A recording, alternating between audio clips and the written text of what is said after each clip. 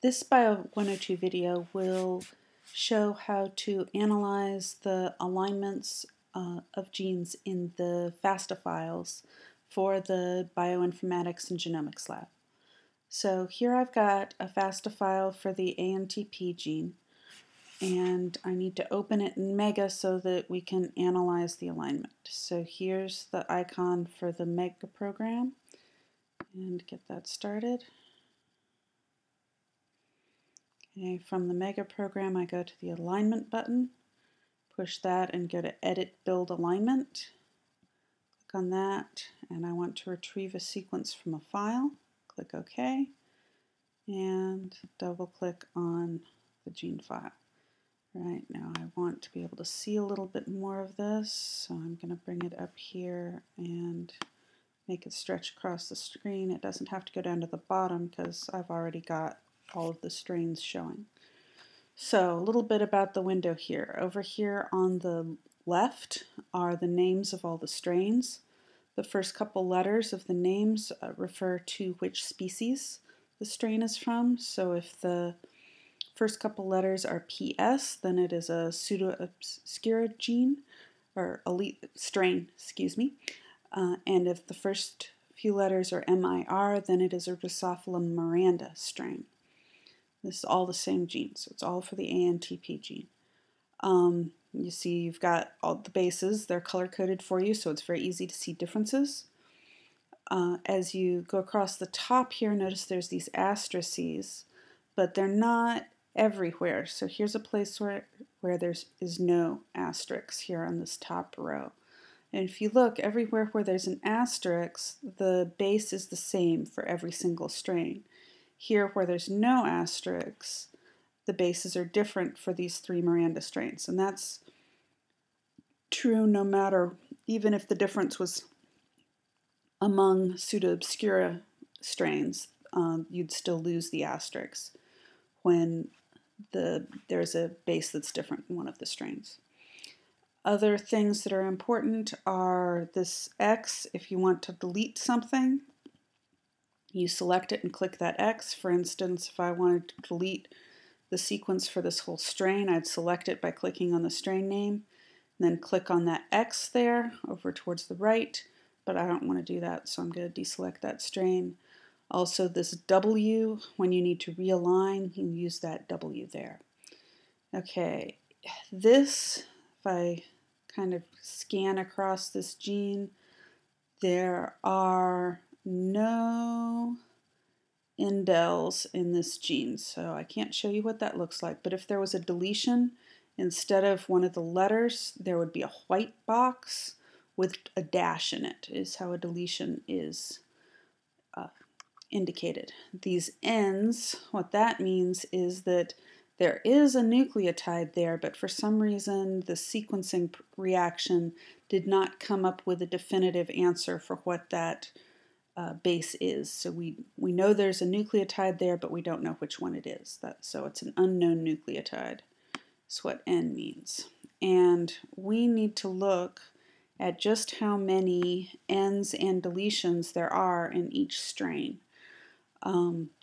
Because if there's too many, the statistics program will ignore all regions where there's an N in one of the strains. So the more N's there are, the more of the gene we're not analyzing. So what we're going to do is for each strain count how many N's. So there's no N's at all at this screen.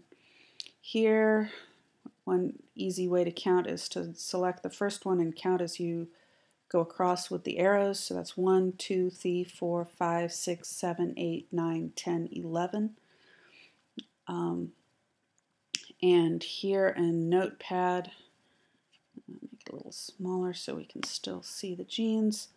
I've got the 14 strains enabled. That was the second strain.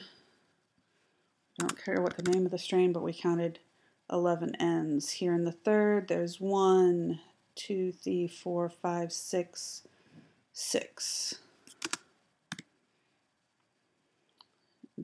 N's there.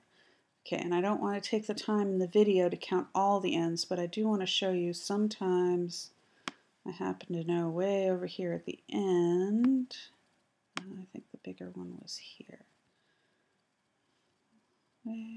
There. So here there's some stretches of a lot. You don't want to have to count all those ends by hand. So what you can do is if you select one base, like that end right there, over here in the bottom left corner is the site number of that base, with 1 being the first base all the way on the left. So that's 708 bases in. Go over here to the base right before the first end, not the first end but before it, because think about it, if I wanted to count that one, I'd count 620 minus 619 gives me the one that's there. So if I want to count all of these, say 708 minus 619 is 98 plus 1, 99. So I'd put that, did I do that right? Was 08. Sorry, 88 plus 1 is 89. So that's 89 ends right now, right there, and that is the 13th. So 89 there for the 13th strain. And like I said, I don't want to take the time to count them all right now, so I actually have here the results once everything's counted. So here's the total number of ends for each strain. If it's blank, there were 0. And what you need to do is look at separating out the pseudo-obscura strains from the Miranda strains. So the Miranda strains are only the last 3. So we've got 11 pseudo-obscura strains. Pick the one that has the most ends. So these 3 all have the same. So they have a total of 39 ends. And then the other piece of information you need is how many bases long the entire gene is. So go to the very last base and it says it's 1179. So what I want to know is what percentage of 1179 39 is. And that equals 3%. So my question is will I lose more data if I take out, if I leave this strain in with all those ends, I'm losing 3% of the data. If I delete that strain, how much of the data just for pseudo-obscura am I losing? Well, I'd be losing 1 out of 11 strains, and 1 out of 11 is about 9%. So I'm losing less data by leaving that sequence in with the ends than I am by deleting the whole strain. So I'm going to leave that strain there. That was the most ends, so I know all of my pseudo-obscura genes strains are good. So leaving all of those strains. Now these Miranda, wow, that 191, that's a lot bigger. So 191 out of 1179 is 16%. But I only have 3 Miranda strains, so if I delete one of them, I'm deleting 1 out of 3, which is of course 33%. So even though there are 191 ends in that strain, I'm still better leaving those ends in, even though that means none of those nucleotides will be considered in the statistics, than I am by deleting the strain. Again, that was the most, so if I'm leaving that in, I'm certainly leaving the others in, so I'm done. Now, if this had been above 33%, I'd delete that strain, and then go to the next one down. At that point, though, I'd only have 2 Miranda strains, so I'd be comparing the percent of ends to 50%, not 33%. Okay, and there were no indels here at all, so I don't have to worry about that. So I've changed nothing and I don't need to realign, though if I had to, I would push that W button. But I do want to check and make sure that there's no premature stop codons. So there's a tab here called Translated Protein Sequences.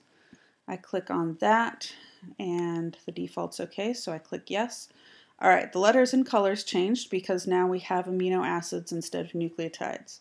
The question marks are where there are ends in the nucleotides because it doesn't know what amino acid to put in that position. What I'm looking for is stop codons. So since this is coding sequence, I know there should be stop codons here at the end. And yes, there are. So stop codons are these asterisks in a gray box. So to check that one's blue because it's selected. It's gray like the others. It was just selected. So what I'm looking for is any gray boxes with asterisks in them anywhere else earlier here, whether in one or more strains. So it's probably easiest if I page across rather than pulling it across. Okay, the only gray boxes have question marks in them. They're fine. That's just where our ends are. And no asterisks there. Okay, and that was the whole gene. It's shorter because it's only a third as long since each amino acid is 3 nucleotides. All right, so that was fine too. Before I do anything else, I need to go back to DNA sequence. And to indicate that this gene, all these strains have been reviewed, I want to save this with a different file name. So go to Data, Export Alignment as FASTA, and so that it has a different file name. Remember, you rename it aligned gene name. So this is aligned ATP, ANTP. FASTA file is what we want. Save. And there is my saved aligned file. And I'm done analyzing the sequences for that gene. The third video in this series will show how to run the statistics on that saved file.